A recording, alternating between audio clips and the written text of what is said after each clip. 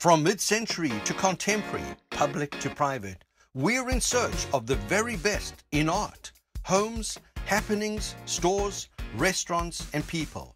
Things that defy categories. The perpetual freshness and cool of modern never ceases to captivate us. Join us for another edition of Modern Dallas TV to discover what's going on and where in the modern world. The Dallas Architecture Forum, celebrating 20 years of inspired design dialogue, presents the Dallas Design Symposium, Redefining Space for Art, Chinadi and Massmoka. Venue, National Sculpture Center, November the 5th, from 1:30 to 3:30. You can get your tickets at dallasarchitectureforum.org. Modern Dallas Real Estate this week is at 4139 Rosa Road in the Midway Hollow neighborhood, and I'm here with Faisal Haloum with Briggs Freeman Sotheby's International Realty. Faisal, through our journey of featuring modern homes, it always seems it takes a great team to make something like this come together. I agree, and the homeowners whom are art gallerists, but as you can see from all the art on the wall, teamed up with a fantastic architect, Larson and Pedigo, along with a construction company named Thomas Development, and came up with this, fantastic modern design home. I mean, it was truly designed for the homeowners.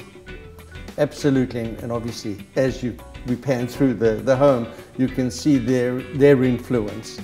But there's so many unique features to this home that make it significant. Yes, I think it's the perfect layout. I don't say that about very many homes.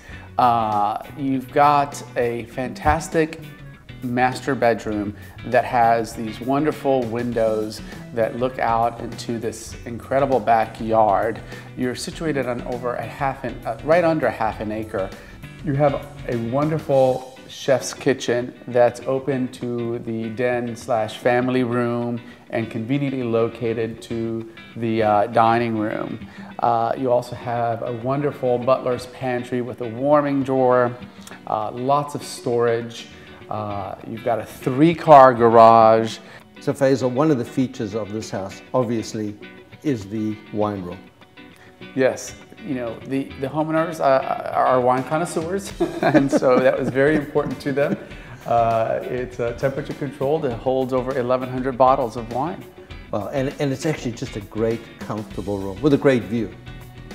It's fantastic. Again, every room in the house has wonderful views to the outdoor. So, one of the important facets of any home is the curb appeal and the outdoor areas. It either makes or breaks a home. This is just phenomenal.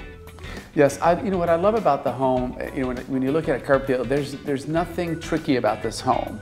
Literally, the lines are very clean. The materials they use are, very modern and timeless. And that's what I will say about this house. This house is timeless. And I think it's it's the kind of home that appeals to many different buyers, whether you're an empty nester or a young family or young professionals. The trend I see now is more single-level living, and I think that's something we offer that not very many homes offer, especially on this size lot, which is a little less than half an acre. And again, you've got an amazing pool out there. It's a saltwater pool. Part of the backyard, you've got AstroTurf, and then you've got obviously natural grass. So if you have dogs that prefer one over the other. It's a great option. So Faisal, what's the home listed for? The home is listed for $2,475,000. And you can find it on Faisal's website at faisalhaloum.com. Correct. Or if you'd like to see all the modern listings in Dallas, visit our website at moderndallas.net. Thanks. The modern lifestyle begins in the home. and you'll find a range of unique living spaces across Dallas's most desirable neighborhoods. Start your search by meeting one of these modern realtors. Pedigo began his career with a degree in architecture, followed by years of interior design work, including the interior design of several luxury high-rises and commissions for clients' dream homes. Pedigo's distinct background makes real estate a natural fit. Modern Dallas Art this week is here at Craighead Green in the Dallas Design District, and I'm here with Kenneth Craighead, one of the owners. Kenneth, we always come in and you've got 3 great shows. Thank you. This one is a little different, but it's similar to all of them. Consistency with your gallery is unbelievable. Thank you very much. So we're here to see Heather Gorman, Marcy Crawford Harden, and Raymond Saar. Right. 3 totally different artists. 3 completely different artists. I don't know exactly what it is, but I still believe there's a consistency with something that runs between all 3. I haven't figured that out yet, but I believe there is something hiding somewhere.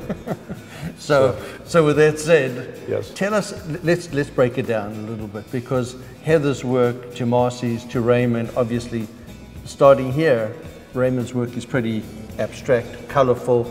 Very graphic. I think the thing that I have appreciated so much, and I heard at the opening from so many people, was the fact that this is freehand. It's not taped off. It's not computer generated. You can really see the artist's hand on the canvas, and he still maintains such a clean, crisp line. And his color palette is so unusual, but it's so strong at the same time, I think. We spoke about it, sort of an iconic kind of piece. I think so. I feel that it is, yes, I do. And then these smaller pieces with the detail stitching. He continues to work with paper, and he stitches the edges of it, and it gets back to detail, which that could be the one thing with all 3 artists, I think. But lots of color, lots of detail, lots of attention to the smallest thing. So. And then we're moving on, talking about computerization. Heather's got a nice integrated portion of her work. She does. Heather works with a lot of just found objects, some big limbs that she burns and makes them black and rubs them down, gets them perfectly smooth, and then she works with a 3D printer to make the little figures and animals that go on these pieces, which are very interesting to see.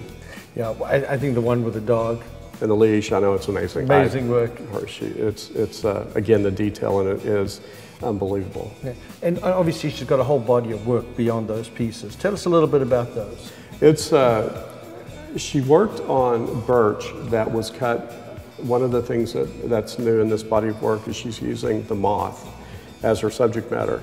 And so one of the pieces are 13 moths that are cut, mounted, and then she worked on them with scribing with into them, carving, and using ink and tiny details that you can only see when you get up right up next to them. And then you see things like an octopus, you see animals, they're just, again, the attention to detail is unbelievable. Yeah, I totally agree. And then there's Marcy's work. Right. Which is so different from the other 2. It is. She is very different from the other 2. Marcy's study of nature, and it's as if you take a microscope and you get really close and you see the difference in the light and what really it's all about light. And then in reference to the other 2, also getting down to the detail, when you walk up close to her paintings, you see these little scratches and etchings of little leaves and things that are just, again, it's detail and things that take a lot of time to study and to see when you're up close to the paintings. Well, consistently, these are great shows. Thank you. So Kenneth, how long does the show go on for? Where you're located? How can they find you? The show runs through November 11th. We are at 1011 Dragon Street, the Design District, and our website is craigheadgreen.com. And if you want to see all the modern art listings in Dallas, visit our website at moderndallas.net. Thanks, Kenneth. Absolutely. Appreciate it. The Dallas Architecture Forum, celebrating 20 years of inspired design dialogue, presents 365 Modern Living, a cocktail reception at the Park and Pearl High-Rise Residence by Tom Kundig and Emily Summers, Monday, October the 30th, 6 to 8 p.m. You can get tickets at the DallasArchitectureForum.org. One of the wonderful things about what we cover every year are home tours, architectural tours in Dallas. We've covered so many over the years, and this year is no doubt one of those years that there is significant homes that will be featured on the 4 home tours coming up. We've covered the Modern Mile Dallas. We have coming up Preservation Dallas's 2017 Fall Architecture Tour. What's more important about this tour, it's dedicated to the life and architecture of architect Frank Welch. And I'm here with Preservation Dallas, who's overseeing this tour, with Donovan Westhover. Donovan, this is a significant tour beyond all the other tours. We're doing a different type of tour this year. It's not going to be just historic homes as we typically do, being Preservation Dallas. Frank's passing just recently in June kind of shifted us into a different direction, and everybody's got him on their minds right now. And so we decided to go out and pick up one of his house designs, his best house designs basically, one from each decade. And so we have started with the 1960s, and then we have one from the 70s, 80s, 90s, 2000s, and 2010. And additionally, there is a patron tour house and a patron party house. So this will be 8 Frank Welch houses all in one time slot on Saturday, October 28th. The day begins at the Lamplighter School in North Dallas, where Frank designed the gymnasium, and we'll be doing a symposium there, a discussion, and Mark Lamster, the architecture critic from the Dallas Morning News, will be moderating our panel, which will include architect Mark Gunderson, architect Scott Marek, and builder John Hardy, who have all worked very, very, very closely with Frank over the decades, and they have a lot of funny anecdotes and a lot of cool insight and a lot of educational information, as our tours usually have. And then guests will actually kind of depart and take off on their tour, and they'll be able to walk through a visual representation of the evolution of Frank's work. The 1960s house has got that kind of 1960s brutal look to it. The 1970s house has got that very sharp Brady Bunch look to it. The 1980s house you could see filled with black lacquer furniture back in the 80s, et cetera, et cetera. And the projects get very big as you come into the more contemporary designs. And that's when they actually start to include a massive amount of grounds. One of the houses actually has a Frank Welch designed guest house.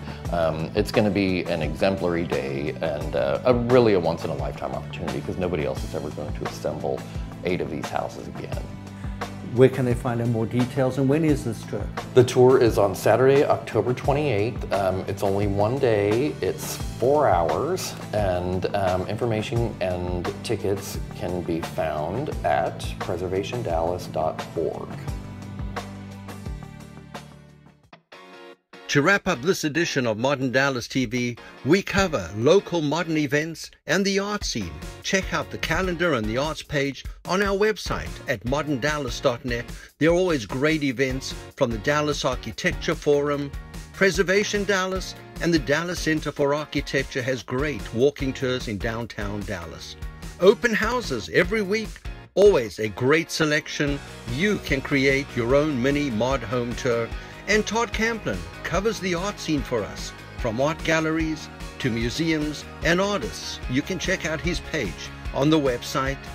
And lastly, if you're in the market for a modern, mid-century modern, contemporary, home, high-rise or loft, we simply have the finest moderns in Dallas. For this week, we appreciate you being part of our show. We'll see you later.